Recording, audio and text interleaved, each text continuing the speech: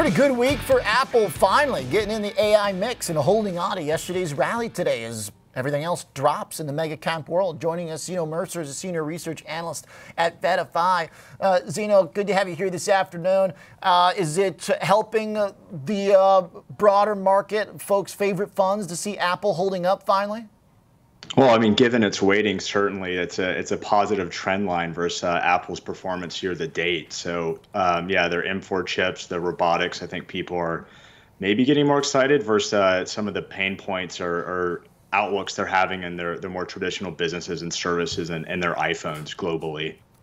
Did Apple get left out when people were building these AI chat GPT ETFs and indexes and stuff? I mean, that's what you guys specialize in VettaFi, right? The indexes, the ETF world. Is Apple in these products?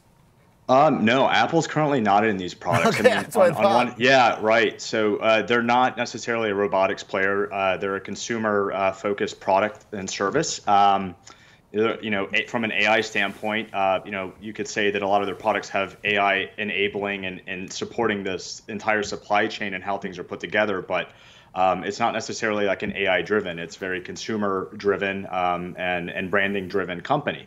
It's also very much held in most of the traditional industries. So I think it's an area or a company that is maybe already overexposed in many people's portfolios. You're right. You know, we've been looking at the robotics market since 2013. And we're kind of entering this renaissance moment where lots of major players from NVIDIA to Apple are starting to enter the foray of exploring the robotics space. Which is a really pivotal moment and a paradigm shift from more traditional markets. So this is like, why now? I mean, I think it's obvious we're seeing generative AI providing upskilling and training and creating awareness to developers in these big players that you can actually start to build these technologies now. It's going to take a while for them to become in our households, but for companies that have been like Apple, Google, et cetera, that have been benefiting from this wave of smartphone growth over the last decade and the services growth alongside of that, they're going to need to look to new markets to continue that growth that people expect from them. Okay.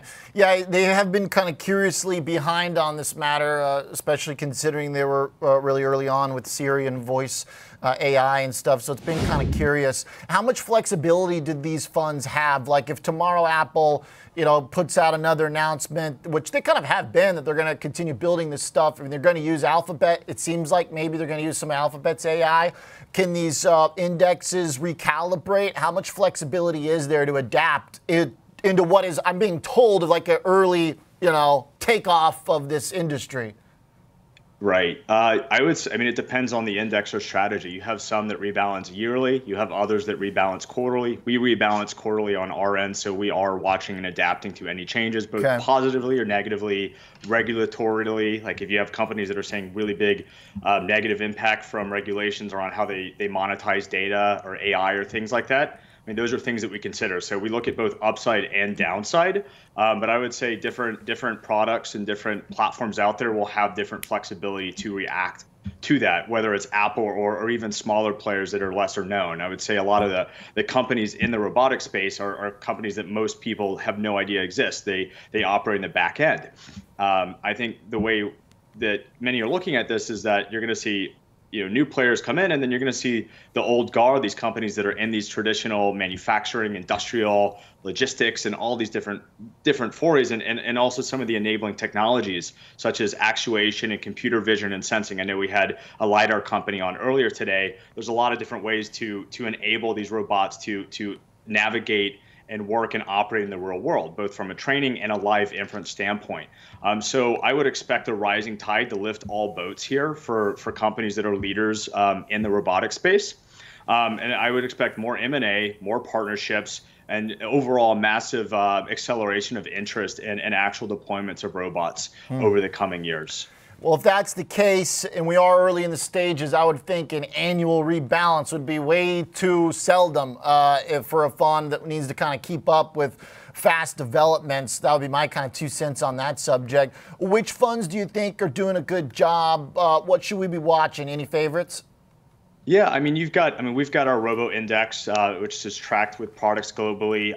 Companies like Bots and NAIQ from Global X offer kind of different approaches to getting access to the market. There's plenty of players there. I mean, some people believe they have access to AI and robotics, for example, and other plays like the Qs or something, but it's really a much smaller portion, and you have concentration risk to those big players. So, I mean, if you're trying to actually get global diversification away from that, you might want to look to other products that are out on the market.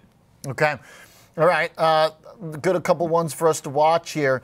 I like the thought about the sector being, including some of the kind of back of house mechanics that don't get as much attention. It seems like that's a theme maybe that has gone underappreciated so far.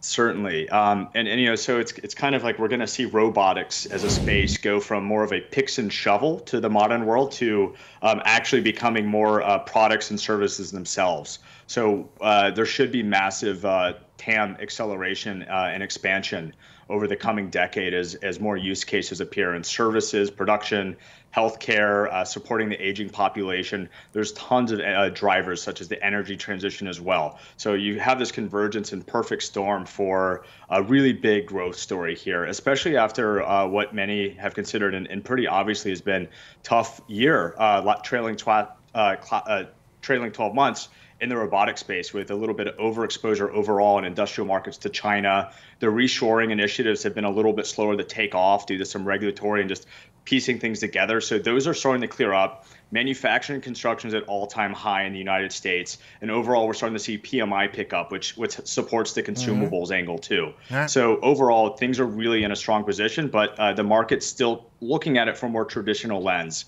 For example, our Robo Index is still trading kind of at its long-term average of 3.5 times forward EV sales. So people are still looking at robotics from kind of just like the classic market analytics, and we expect, kind of similar to how NVIDIA got morphed into an AI story.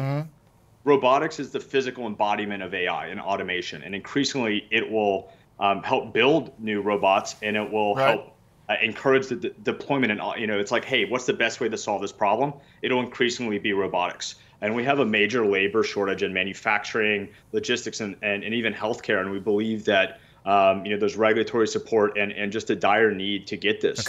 Larry Fink, for example, recently called out retirement and all these pain points with inflation and rising costs. And this is really the solution here. I mean, you can financially engineer and support it, but the other angle is just making the world a better place through more automation and improving the quality of life through adoption of these technologies. Intuitive Surgical, top holding there, Rockwell, Zebra. So you've got a lot of it really is kind of the physical. This is literally kind of like the beep boop robot stuff as opposed to like the chat stuff that's been blowing up. Zeno, thanks for the analysis and interesting nuanced take there on the subject. Appreciate it. Thank you. Zeno Mercer, Senior Research Analyst at VettaFi.